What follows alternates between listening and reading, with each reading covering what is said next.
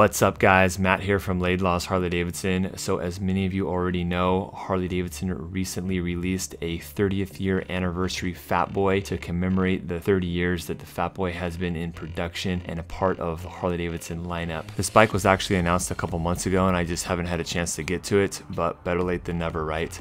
So I want to talk about a few things that can probably be attributed to the reason why the Fat Boy is such a widely known model. A cameo in one of the greatest action movies of all time, a conspiracy theory behind the naming and the design of the bike, and just the out-of-the-box fat radical styling, especially for its time in the early 90s. Let's talk about what makes the Fat Boy one of the most iconic American motorcycles of all time.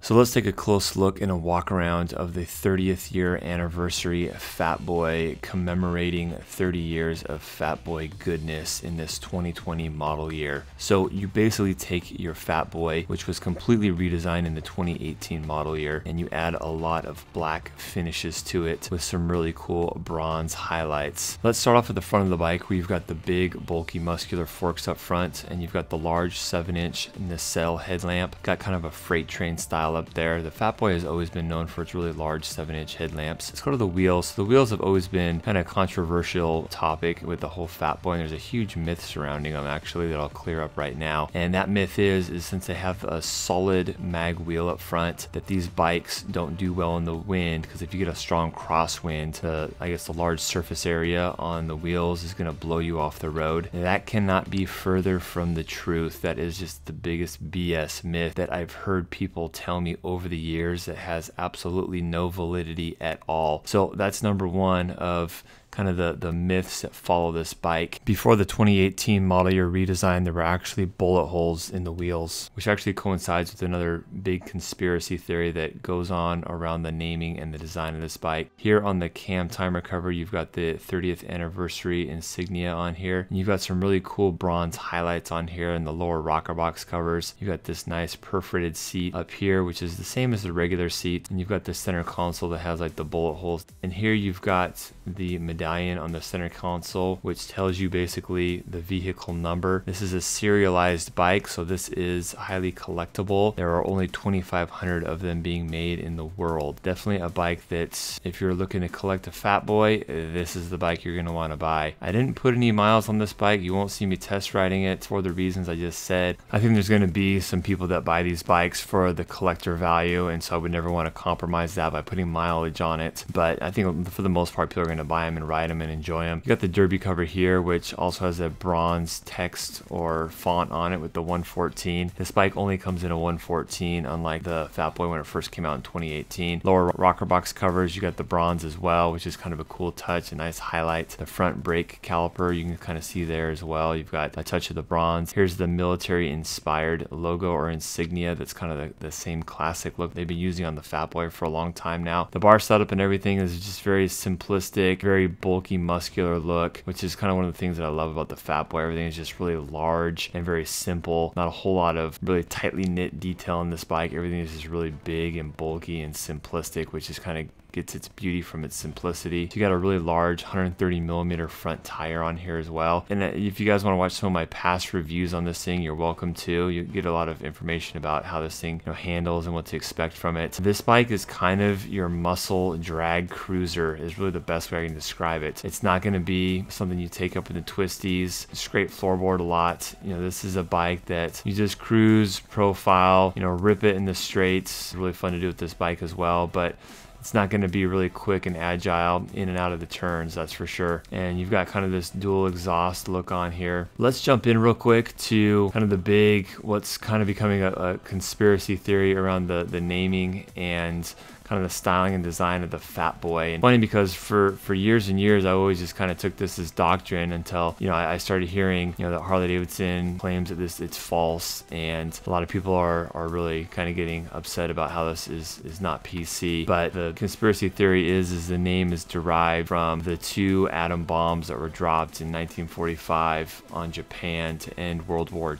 II. The 2 names of the bombs were Little Boy and Fat Man. So you combine those 2 names and name Fat Boy. And to kind of further reinforce, that theory around kind of the design and naming of the bike is the insignia. You have that circular insignia with the star in the middle with the two wings on the outside. The two wings represent the Air Force. Of course, the Air Force dropping the bombs. The star in the center of the insignia just kind of representing the military in general. And I've even heard people go as far as to say that the wheels are very similar to the wheels that are found on the bomber planes that actually dropped the bombs. And there's a couple other details that people really go into sometimes, and I think it kind of gets out of control. But of course, Harley-Davidson, even if it was true, would never admit that now. I mean, they don't want one of their bikes celebrating war and killing tons of Japanese people during the war. And I've talked about that story or that conspiracy theory in some of my other Fat Boy videos, and you get those people that don't even want to hear about it because it's definitely not PC. The evidences and the similarities and kind of the hints and clues on the bike are just too pronounced to ignore. And I've just,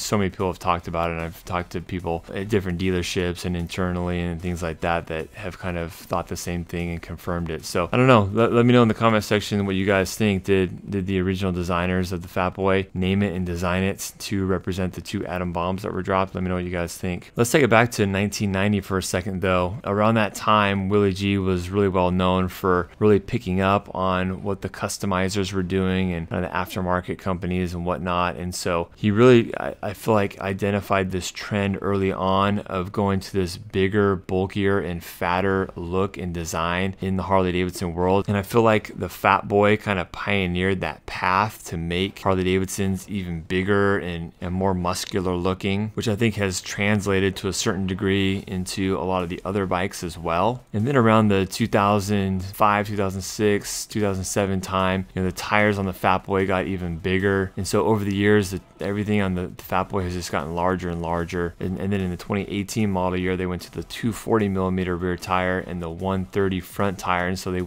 basically went all in and put the combination of the fattest tires we've ever seen on any Harley-Davidson ever on this new Fat Boy, which I think is cool. It just makes it more pronounced, and it makes it live up to its name a lot more in being fat. So let's talk about the other thing that I think has made the Fat Boy really get propelled just into the Harley-Davidson and American Cruiser Hall of Fame, and that is its appearance in Terminator 2 Judgment Day, when it was graced with Arnold Schwarzenegger riding on it, chasing around T-1000, Robert Patrick's character, and saving John Connor. I don't know how the negotiations went down, quite frankly, but I think Harley-Davidson definitely got its money's worth when they supplied the bike or paid for it to be in the movie. Again, I don't know what the contract was, but this is definitely in the top 5 or top 10 most cited motorcycle scenes in Hollywood history. I've said it before, I'll say it again. I think Harley-Davidson needs to pursue more of these opportunities. In recent years, they've done a lot of stuff with the Marvel universe and having live wires in the street and just different bikes in the Marvel universe, but you can never really tell that it's a Harley-Davidson in there. And just the camera time that the Fat Boy got during that era absolutely propelled the Fat Boy to a wild success during that time. Terminator 2 was actually one of those movies that kind of solidified my love for the brand, and the chase scene in the LA River is forever going to be my favorite chase scene ever in a movie. And the bar scene when Arnold Schwarzenegger goes in, takes the guy's clothes, his boots, and his motorcycle and rides off is still one of the most recognizable motorcycle bar scenes in Hollywood history. It's always interesting. We get a lot of tourism in our dealership, mostly just because we're in Los Angeles and people come to California to go on vacations a lot. And it seems like when we get a lot of the tourists in there from other countries that don't know a lot about Harley-Davidson, but they want to go see Harley because they're in America and they're in California and they feel like they just want to go into a shop and get some merchandise or whatever, usually the only bike they ask for is the Fat Boy. Where are your Fat Boys? We want to see the Fat Boy. They want to take pictures on a Fat Boy. No other bike matters. But on the flip side of that, as far as sales go, the Fat Boy is now one of the lowest selling bikes for us, which is too bad because the bike is awesome. I just feel like the current customer for Harley-Davidson, especially the millennials, the up and coming generation that are gravitating towards Harley-Davidson, don't like the Fat Boy.